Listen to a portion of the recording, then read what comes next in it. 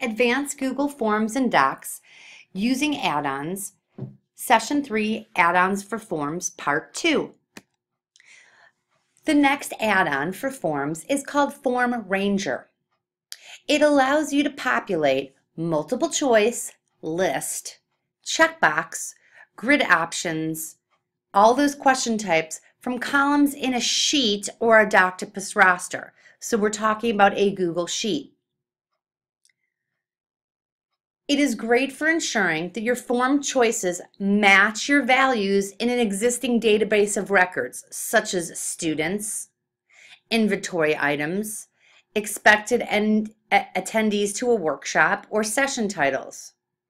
It is useful for applying matching formulas if you are familiar with the VLOOKUP formula, the match formula in Sheets, but you do not have to be familiar with these. It opens the possibility of a dynamic form options provided you're willing to explore spreadsheet formulas, but you do not have to. So, for users of the popular Doctopus add-on for Sheets, Form Ranger includes rosters automatically. So if you use Doctopus, you know what I'm talking about. If you don't use Doctopus, don't worry about it. Let's check out the Form Ranger tutorial. I will be not showing.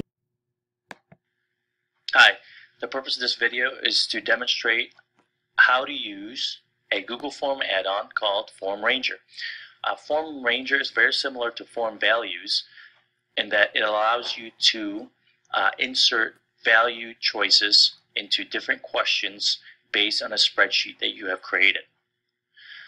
As you can see, there are 4 different types of questions that I have already created. One is a check list question, drop-down question from a list, multiple choice questions, and a grid type question. Okay, and none of them have values in them right now, but we will fill this out based on a spreadsheet that I have already created. Just like any other add-ons, you would install it called Form Ranger. The Form Ranger add-on recognizes the questions that you currently have in the form. As you can see, each of these represent a question that I have on the form. When you add more questions, in order to show the questions on the list on the sidebar, you would have to click on Refresh Questions. So let's get right into adding values into each of the questions. Before we do that, I want to show you 2 spreadsheets that I have created. One spreadsheet that I have in here contains answers for the first 2 questions that I have created. The first row of your spreadsheet is going to basically be the name of your list. So in this case, the list tech giants contain these different people that I have as options. The list social media will contain the different social media outlets that I have listed. Okay, another spreadsheet that I have created is a names list spreadsheet, and it could be any name that you want.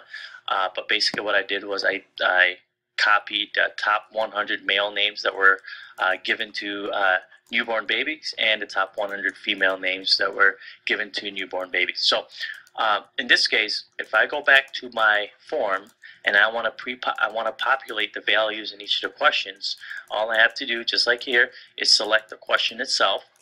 Okay, check that I want to populate from values list, and then I would pick that list itself. In this case, I have already loaded tech giants and social media list, so I'm just going to select it. So for the first question, it's about the tech giants. And then the second question is choose your favorite male name. If you look at my drop down, it is currently not in that list. So to add it, I'm going to click on New Values List, one of the most recent documents I'm working on. So I'm going to go ahead and select Names List. And what it's going to do is it's going to ask me what part of the spreadsheet do I want to use. This question is about male, so in this case I'm going to use Sheet 1 and about male. I'm going to go ahead and click Next. And you can give this a name. Values, as you can see here, as soon as I populate the questions. So if you look over to the right side, once this uploads, okay, I now have a list called mail list that I can insert to any questions that I want. In this case, it's already inserted into the drop-down list question that I have, as you can see. The next one is I want to add the female names. So to do that, I'm going to do the same exact steps. Populate value from the list, select. I'm going to add the new value list. Okay, it comes from the names list spreadsheet. From sheet 1, it's going to be under female. I'm going to go ahead and click next. I'm going to call this female list. Save and populate the question. And in just a moment here, you will see that the question is populated with all the female names that I have listed in that spreadsheet. Okay, and then the last question I have is about social media use. In this case, this is a grid type question. Okay, I have a yes and a no. Basically, what I'm asking is, if you use this social media, say yes. If not, then say no. So in this case, I'm going to populate it. I have a social media list already created. Click that. Now I have a form with that question filled out. Okay. The nice thing about this is that I can add as many lists as I would like. I can create as many spreadsheets as I would like to load. And again, it makes it a lot easier and more efficient in creating questions with values, especially if you are going to have a huge list of options like teachers or students or whatever it may be. I hope this tutorial was helpful.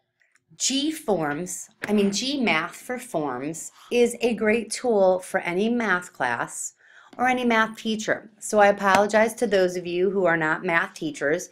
You may want to check it out because you could find a use for it yourself depending on what you're teaching.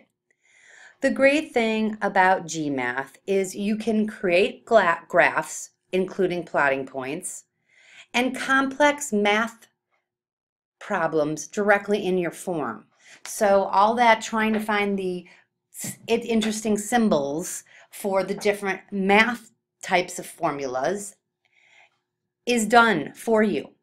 And you can do it directly in your form, or you can do it from the sidebar in your form and then insert them as form items, which is awesome. You can type in functions and create graphs that are associated with those functions. You can also plot points in the same graph and find the line that best fits those points and specify a viewing window. You can also deploy a form to allow responders to use GMath. So if you create a test or a quiz, you can make it so that the students can respond to the questions in your test or quiz using GMath, which means they will be able to use the proper annotation for math. Let's take a look at the video for GMath. This tutorial will show you how to use the GMath for Forms add-on in Google Forms. This should help math teachers put more complicated expressions into a Google form. The first thing you need to do is get the add-on. To do that, you need to go into the tab area and click on Add-ons and Get Add-ons. You'll get a pop-up box with some choices. GMath happens to be one of the first ones you see.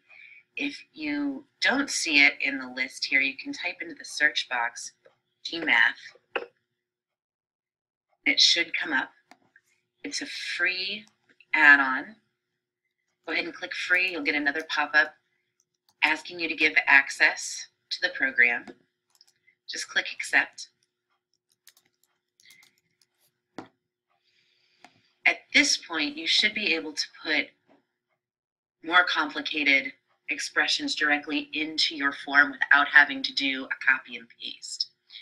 To do this, instead of working in the regular form like we would adding an item, you're going to go back up to add-ons and click GMath, and you have some choices. You can create math expressions, create a graph, or create a statistical display.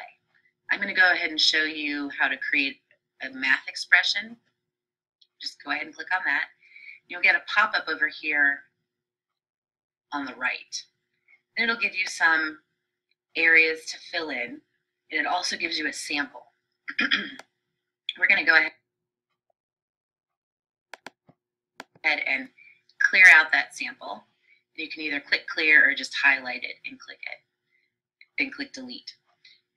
I'm going to use just one question to show you today. So this is question number 1, and we're going to simplify a radical.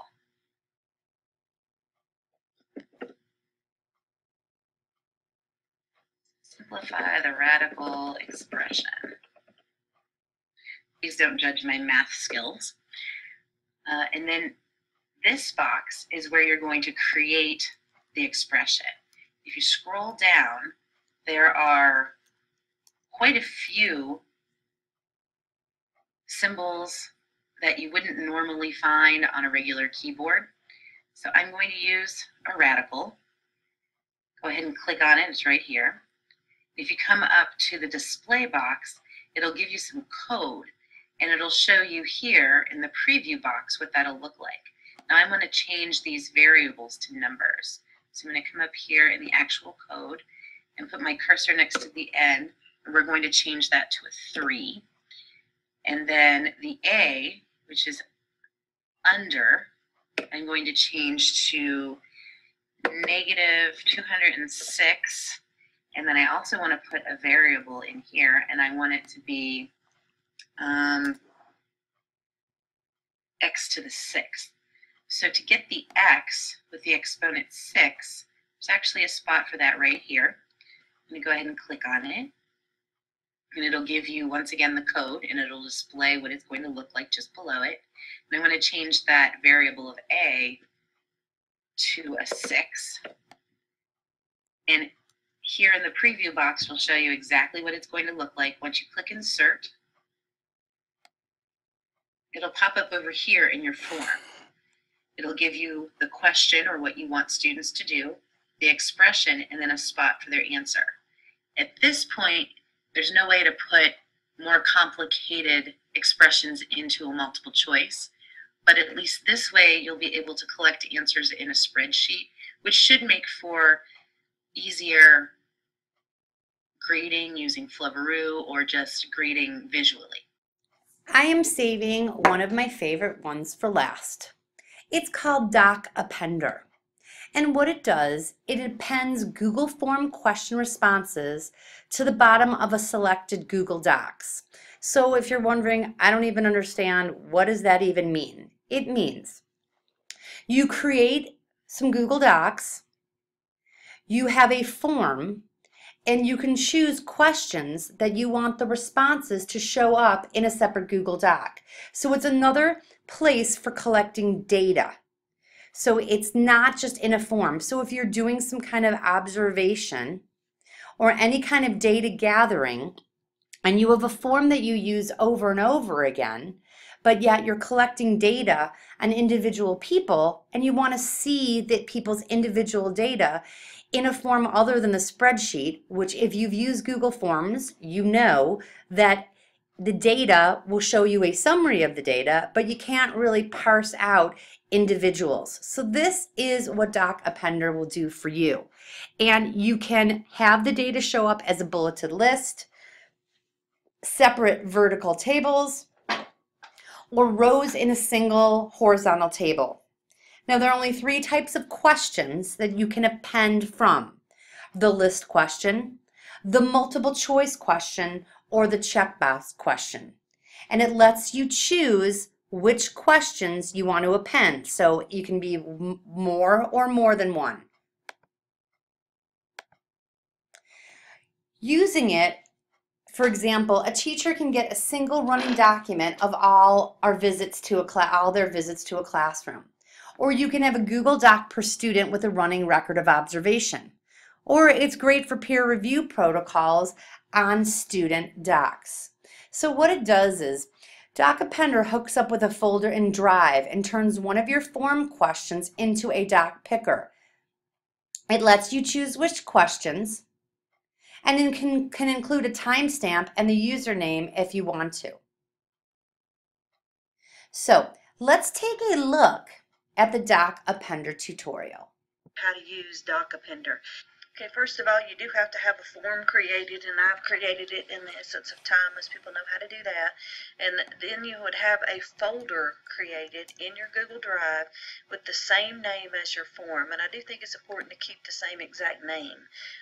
Also, inside of your Google Drive folder, you would want to have whatever documents you want the form responses appended to. It could just be one document, or it could be several. If you want the user to be able to choose where to send the information, then you would have a doc created in your folder for each one of those choices. And so this example is a peer evaluation rubric where students are going to evaluate group projects of their peers. And so the docs I've created are a document for each of the groups. Some other ideas that you might want to use for this, just to kind of get you thinking, is maybe you want to store a certain type of quiz over time, and you might have your documents then be your student names. You might want to store something like reading logs where there's a lot of written information over time, and you might want all of the student documents on one document each week, and so you might have your documents created by the weeks of the quarter. Another one is maybe you want to store grades on a certain quiz, and you would want all student records for each quiz on a separate document. So you might want to choose to create a document for them. Lots of other ways of using this. Some administrators use Google Forms for walkthrough evaluations or for teacher evaluations, evaluate lesson plans. You might have a folder for that, and you might have your teachers' names here. So just an endless way of using them, limited only by your imagination, and I'm sure you'll think of other ones. But for this particular example, again, I'm using it as an evaluation of a group project. And so there's my folder and my documents. Here's my form in edit mode, and here's what the form would look like live. Okay, so to set up Doc Appender on it, I'm going to have, first of all, whatever information I want to collect, the name of the evaluator, the group name, and then I have my actual project rubric. Now, this group name question, you have to have one question in your document which will choose the document that you want to append to. And notice I haven't put any responses in yet because Doc Appender will do that for me, and I'll demonstrate that for you. But first of all, to get Doc Appender, you would go to your Add-ons tab, which is newly added to your form, and just like the others, you would go to Get Add-ons. It would take you into the store, and you select whichever add-on you want. I've already added all of them on, but had I not, there will be a free button right there. I would add it, and then I would have to agree to the stipulations to give it access to what it needs access to work, and then it will appear on your add-ons list, and I've already done that. So I'm going to go ahead and go in and open Doc Appender in the sidebar over here and show you just how easy it is to use. It's extremely easy to use. And so the first thing you would do when it pops up is I'll show you what it looks like if I just started. You select the folder, the target document folder, where you want the document to be that you are appending the form responses to. And so I want to choose my peer evaluation folder. You could also create one there, but I recommend just having it created ahead of time and going ahead and having your docs created as well. That simplifies the process. So if you chose the wrong one, you could choose a different one. And then in step 2, you have to choose the question name that is going to choose which documents are appended with the form responses. And so for me, it's going to be the group name. That's the one that's going to choose the documents. You also have a choice of all of the above, but if you have that, that means that you want the form responses to go to every document, and I don't see that as being a common choice. I don't want to do that now for sure, but if you do, it just adds an all of the above choice, but I'm not going to add that choice. And then when I save and populate in a second, it's going to take all of those documents here, and it's going to populate this form question with those as responses. But you want to let the form of Doc Appender do that, not have those done ahead of time. And so I'm going to save and populate the question, and you'll see those choices came up on their own, and each one of those then is kind of a target for that particular document in the folder. So when a student chose that, it would send their responses to that document. Okay, so that's the kind of the beauty and the magic of Doc Appender. That's what it does. Next, you choose what form values you want to be added. If you want the timestamp, that will tell you when the particular submission was sent in. That might be important at times. I'm not going to choose that one right now though. I just want the student's last name, first name, the group name, and then the project rubric.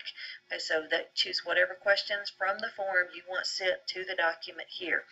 Next, you choose the format for the appended responses, and I will show you what each one of these looks like. There are three choices: a separate bulleted list. Each form response then would be put in a separate bulleted list. A separate vertical table, where each form response is added to a table with all the other form responses. Or you want separate vertical table for each form response, or rows in a single horizontal table is where each form response is added to the same table. And I'm going to go in, I've set up something ahead of time to kind of show you what that looks like. And so I'll show you in my folder what each one of those looks like, even though they're kind of self-explanatory. And since I get to the right folder, okay, the layout examples are here. So this one shows you rows in a single horizontal table, and I already have some information in there just to give you an idea of what it would look like. So it would create one table, and each form response would populate the table. And so that is rows in a single horizontal table.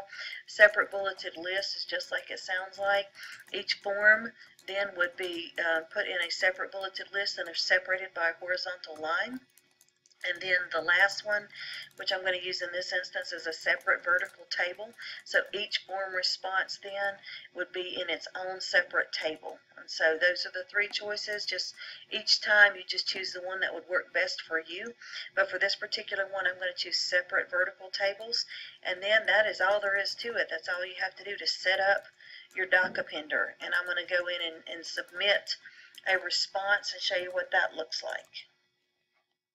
Okay, so here I am in the live form, and so I'm going to submit a response. I'm pretending I'm a student. I'm going to be Jimmy Goody, and I'm going to choose the group. Let's say I'm evaluating group 1 this time, and then I'm going to go in and the group is presented, and I'm going in and doing my evaluation of their group presentation, and then I'm going to submit it. And when I go into that particular document in my peer evaluation rubric folder, if I open up group 1's document, you can see there's my submission. And so imagine if several different students have submitted this, you've got all of group 1's evaluations on one page, group 2's evaluations on one page, and it just makes it much easier, much more manageable. And so again, it's very, very easy to set up Doc Appender. It does all the work for you. And then if I go back to my form as well, you can see that my form responses are also still going to be on my spreadsheet. And so I haven't lost that functionality of the spreadsheet either. And so I put some other responses in there playing around. But so that's Doc Appender. On to the assignment for session 3. You will be creating a total of 3 forms for this assignment. One form you're going to create utilizes form limiter, form values, and choice eliminator all in one form. Your second form you're going to create is a form that utilizes form ranger. The third form you're going to create is a form and the accompanying docs and folders that utilizes Doc Appender. The next part of your assignment is to pick at least 2 of the form add-ons and write a reflection piece that answers the following questions. How would you utilize the add-ons? What do you find useful about them? What other types of add-ons do you think would be helpful? Make sure you share all your forms, docs for the appender part of the assignment, and your reflection with me, and copy and paste the link to the forms where you turn in assignment 2 in Edmodo. Email me if you have any questions.